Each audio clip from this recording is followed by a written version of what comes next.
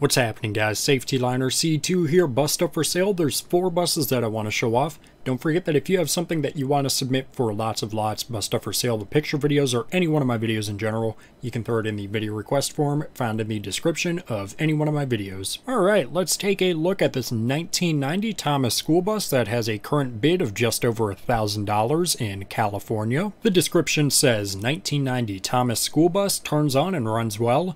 Drove over 100 miles recently with no issues. The bus may need new batteries. It has a Cummins engine and almost 533,000 miles on it. Here is a look at the bus. Pretty classic California bus, and if you take a look right next to the route changer, we can see why the mileage is so high. This is a West Coast ER. From my understanding, the West Coast ERs were just heavier duty versions of the ERs that Thomas built to compete with Crown and Gillig, and they were supposed to be cheaper than the other 2 options so that more people would come to Thomas. Anyways, classic California bus, white roof, yellow rims, 4 ways on the bus, rear stop sign, side emergency door, there's understorage on both sides. It looks like we are missing the left reverse light, and I gotta say, I understand why they would make stop when red lights flash big and bold, but man, that's just big and bold. You can also see on the roof that there's a pretty big dent next to that passenger side warning light and some scratches going further down. Here's a couple different shots of the Cummins engine that looks to be in good condition. The back of the bus looking to the front of the bus, we have blue seats in there, and all of them appear to be in pretty good condition overall. And finally, we can see the odometer with 532,000 miles on it. Just over $1,000 if all that needs is new batteries.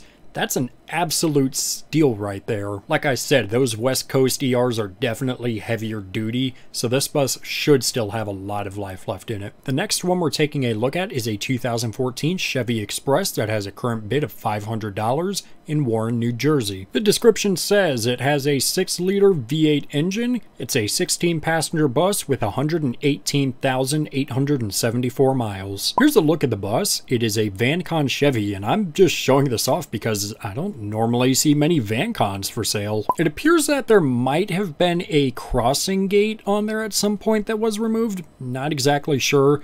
And the roof cap looks like a mix between a older Collins and a Bluebird. I don't know why, that's just what I'm seeing here. It is a handicapped bus. You can see there's a wheelchair lift in the back. And we have full LED around the bus. And just a real quick side note, the back of these buses look kind of weird to me. I don't know what it is, just I think the spacing between all the tail lights. The inside of the bus looks to be in pretty good condition. We can see that there's a couple spots for some wheelchair students and seat belts on the other seats. And a quick look at a standard Chevy dash with 118,000 miles on it. Like I said, I normally don't see a whole lot of those. I don't think they're supposed to be like the most reliable bus. But for $500 as of right now with a week and a half left, it apparently does run and drive. If it stays low, I mean, hey, that's not a bad bus. The next bus we're taking a look at is a 2007 Chevy Express with a current bid of $1,247 in Mason, Texas. The description says it's a 20-passenger bus that starts, runs, and drives. The back AC works, but the front AC does not. It has hit many deer and hogs, so that means that there's a lot of dents on there. The tires are okay, the oil was changed every 3,000 miles, and it has 214,000 miles on it. Here's a look at the bus, and I guess with, you know, hitting so many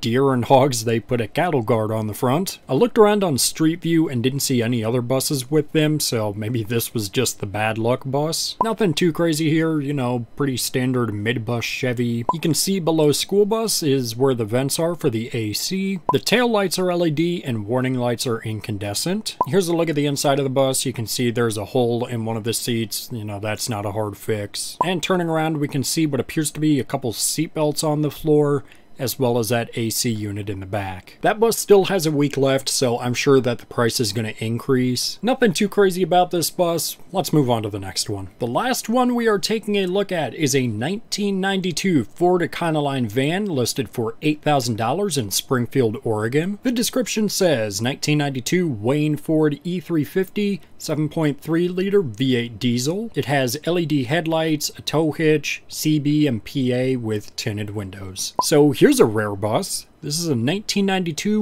Wayne Ford Chaperone. There were not many Chaperones made on this specific chassis. I only know of a couple of them, so seeing one listed is awesome. You can see the LED headlights on there and extra LED turn signals. We have LED tail lights with incandescent reverse and warning lights. You can also see the tow hitch on the bottom. Here's a look coming up to the bus. Pretty standard Wayne right here. And the other side shows that the stop sign has been removed. Notice that we have the Wayne W logo on there. I believe that this is the last year that they used it. And speaking of that roof logo, they just put it so far up, it kind of seems off to me. And take a look at the logo to the left of the door. It appears that at one point there may have been a route changer covering up that logo. The odometer says that there's 227,000 miles on it. Unfortunately, as you can see, this is now a schoolie. There's a bed in the back. There's also a little sink area right here, and a look at the door from the driver's seat. You know, for it being such a rare bus, it's unfortunate to see it turned into a schoolie,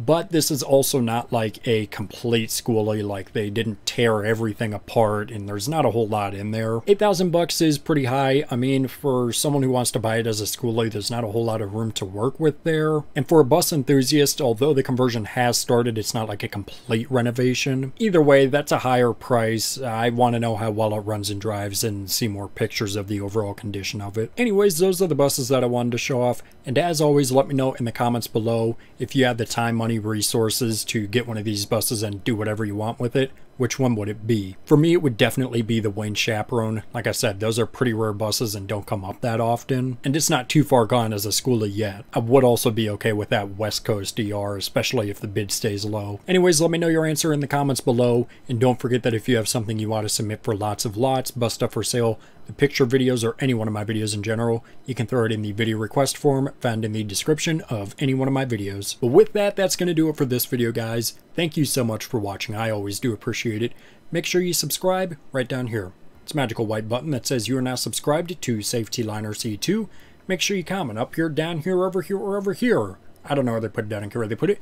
Make sure you also give this video a thumbs up, or Molly is going to come and smack you because you didn't like the video. And make sure you also share this video with a friend. Show it to your mom, show it to your dad, show it to a guy on a random street. I don't care. Don't let anything happen to you.